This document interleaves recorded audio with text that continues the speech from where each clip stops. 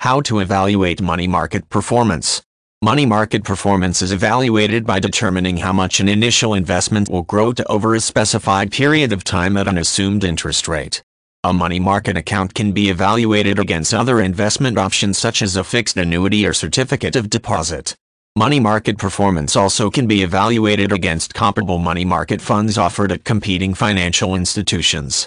Any investment's performance is based on the financial concept of the time value of money. Time value of money assumes that money is worth more now than in the future. According to the concept, money that is available today is worth more than the same amount in the future because of an increased ability to earn more money through interest over a period of time. Typically, an investment's potential earning power is determined by the length of time before maturity and the rate of return that the investment will receive. Potential as well as actual money market performance is determined by calculating how much the initial investment will be worth at its scheduled maturity date. The investment option that produces the higher amount of money at the end of the specified time period is the better performer. Performance for a particular year during the overall time frame can be determined by calculating the amount that the initial investment is expected to be worth at the end of it. Often referred to as future value, the amount is equal to the initial investment plus its compound interest payments.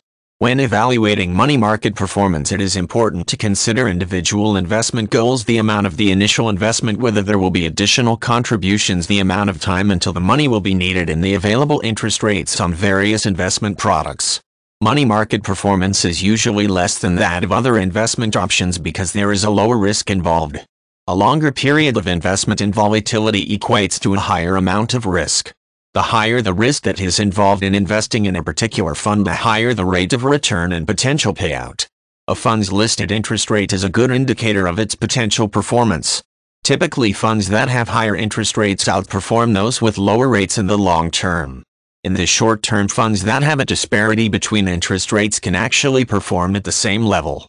The shorter the time required before maturity, the less likely there is to be a major difference between one fund's performance and that of another fund.